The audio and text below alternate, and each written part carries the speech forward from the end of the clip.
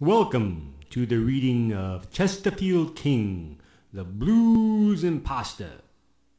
It's the story of J. Wade, John Henry Wade, a semi-professional, third-generation blues musician, who, like his pappy and grandpappy, never made nothing out of themselves. Having just been released from the federal penitentiary at Lompoc in California, he waits most patiently at a local bus station for his girl, who never shows up.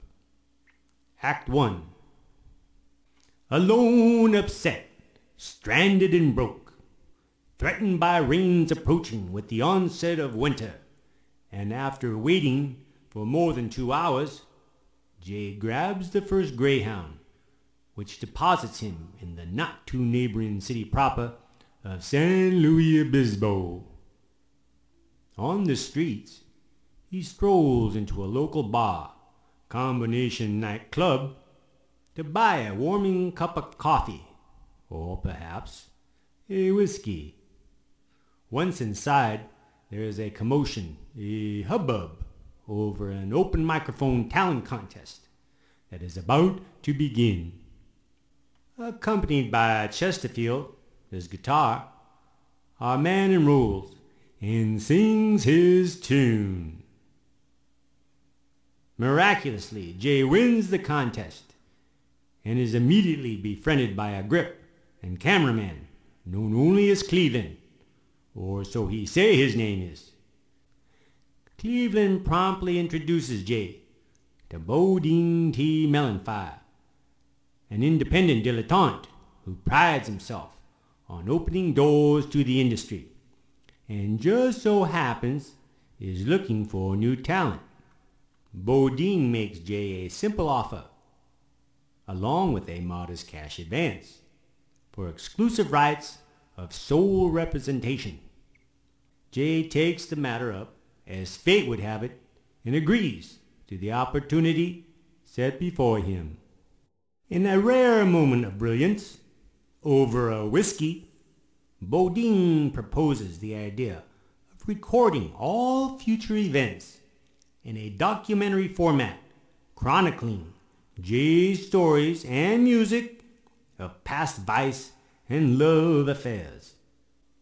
Subsequently, Jay unravels a string of bad relationships over the period of his sexually industrious life, drawing the conclusion that he would have perished in the jaws of the trap of virtuous behavior had it not been for one incident.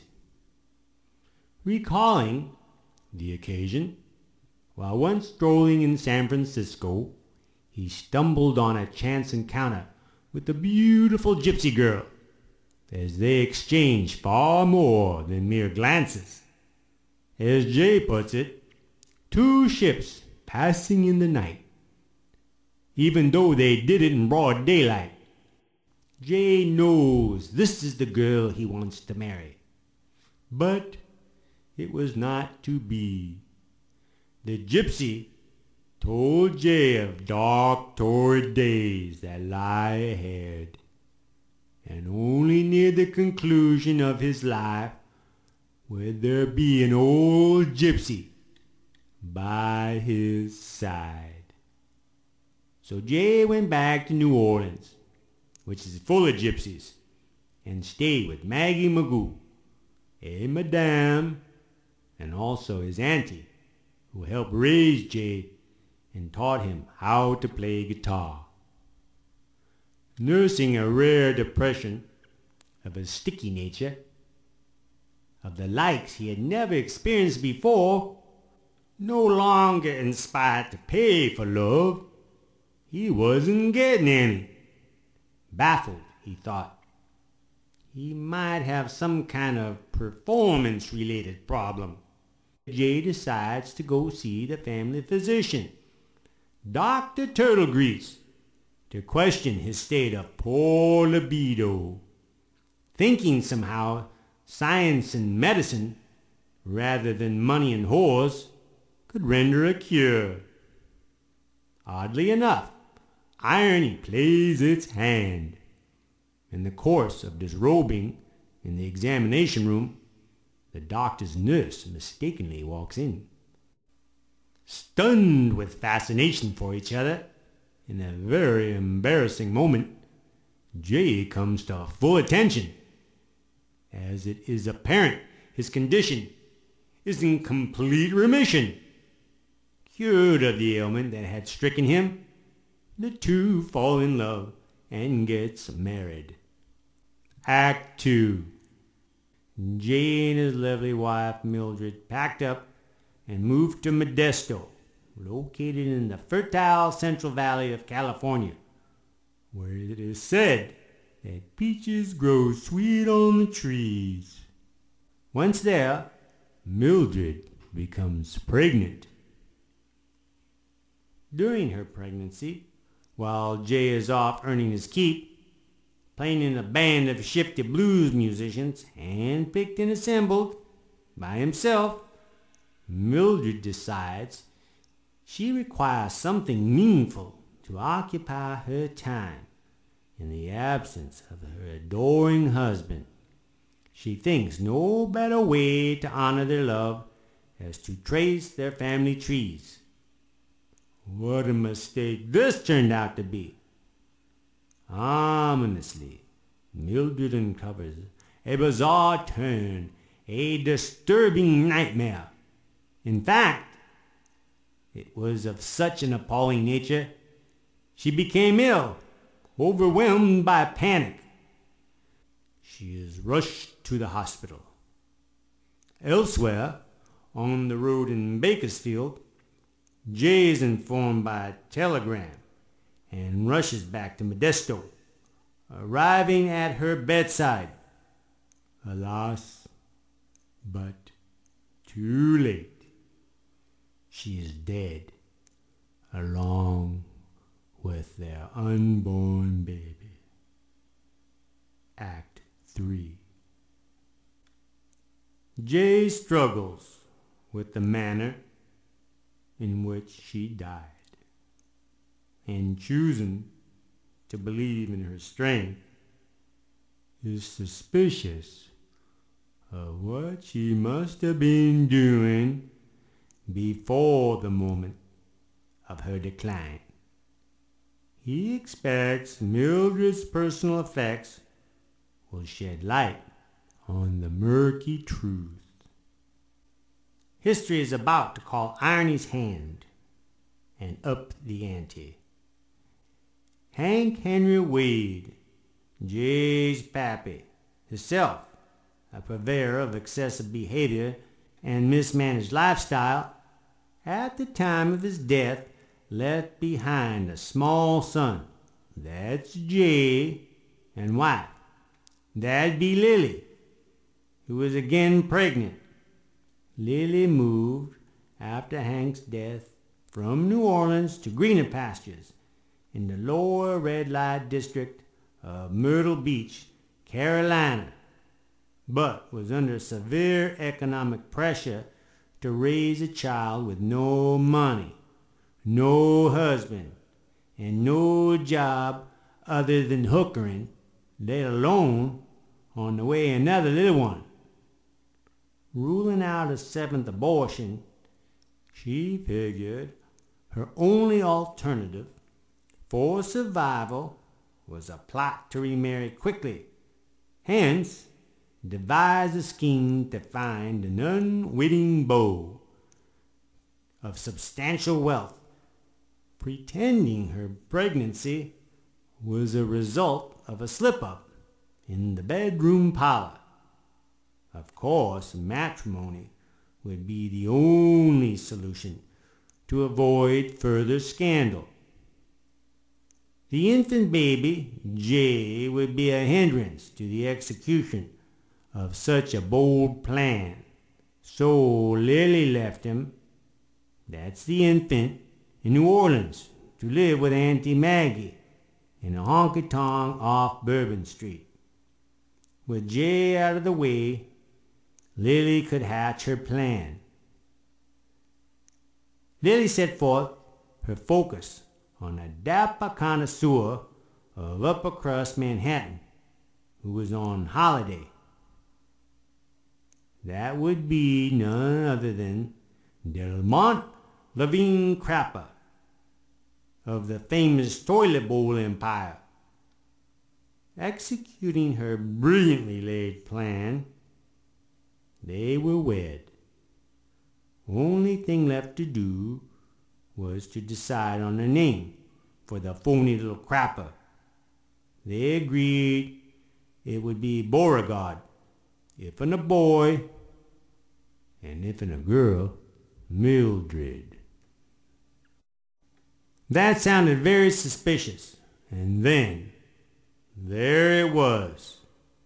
Jay found the instrument of destruction, a birth certificate stained by the very tears of the poor girl who gazed on proof of her malign beginnings. Inscribed at the top in gold scroll letters was the name given to the little girl, newborn baby, Mildred Crapper, daughter of Louise Howerton and Delmont Levine Crapper. Jay was putting two and two together. Crapper, the name of his mother's new beau, and Mildred, the name of his lovely just dead wife, meant, holy mackerels, Jay married his sister. Lordy Lord, how the hell did that? If there was any time Jay required the comfort of a bottle, this was it. But unlike his wife or sister, he could not believe this instrument, and was fixated on finding proof to his notion in order to cleanse their miserable souls of such an unholy union.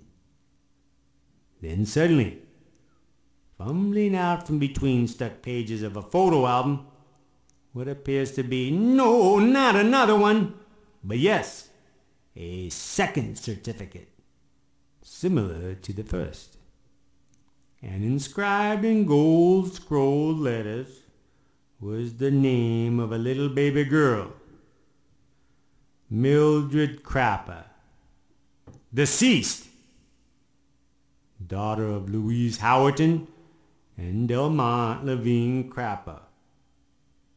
What the hell was going on back then, thought Jay.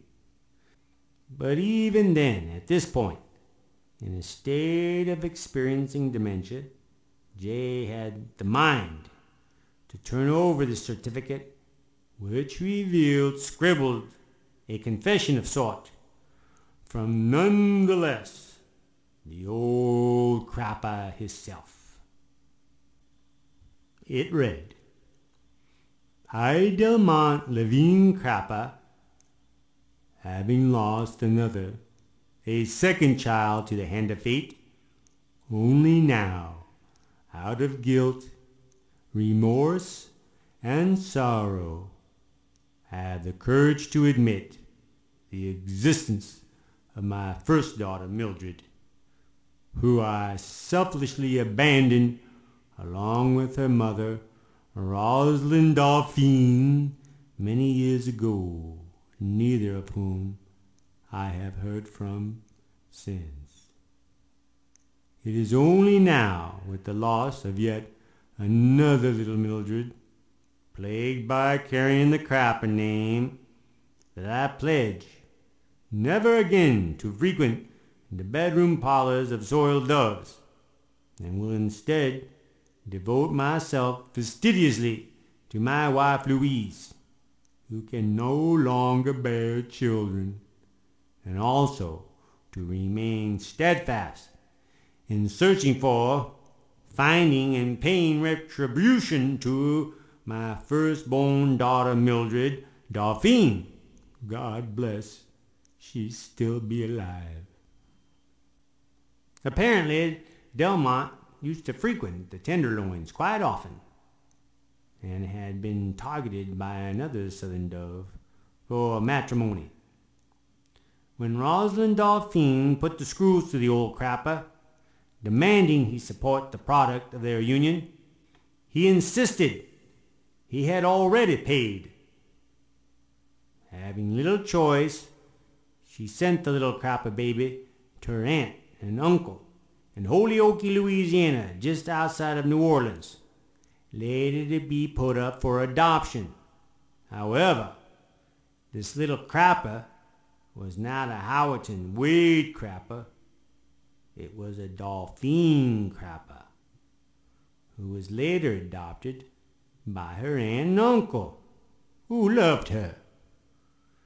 Turtle Grease, as in Dr. Turtle Grease, Jay's proctologist, who eventually grew up and moonlighted for the doctor as his nurse. So there you have it. This little crapper girl, now a Turtle Grease, was indeed Jay's lovely wife. Not the poor little dead crapper, rest her soul, was also named Mildred, but in fact Jay's baby sister, whom he never knowed, and died shortly after birth from complications. Well, this all was enough to give anyone indigestion, for what it proved was Mildred died in vain under false pretense of erroneous notions. It had been the final straw that drove Jay over the edge into a hysterical drinking, whoremongering, interstate drug trafficking frenzy which lasted years, leading him up and into prison.